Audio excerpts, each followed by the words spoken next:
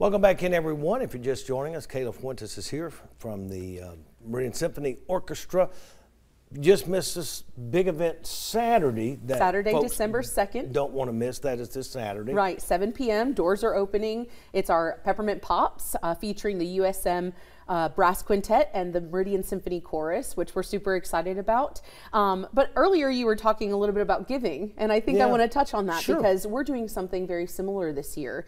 We're having our year-end giving for the Symphony, which is to benefit our education programs. So if you go to www.meridianso.org, you actually can navigate on that page and see that we have an opportunity for you to give to a specific school. This goes towards offering more educational opportunities and bringing our special guests into your schools. And you can also donate your money to the specific school to provide tickets for these schools. And so we're so excited for this opportunity, and we've seen a great giving so far of people who are really supportive of all the different schools in our county. There's a drop list. You get to decide which school. Maybe it's one that your grandchildren attend, or maybe it's one that your kids go to, or maybe your alma mater. You know, we all want to see our schools progressively get better, and I think that's something that the districts have been really working hard on here in Meridian and within Lauderdale County. Easy to do. Yeah, so super easy. Super easy way to give your money. Website there, easy to do.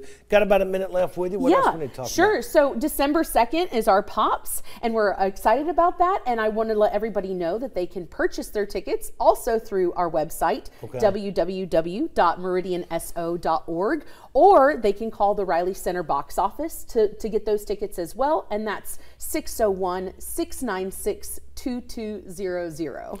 After the first year, what's up? Lots of things. I'll actually be performing, Lindsay. I'm going to be performing.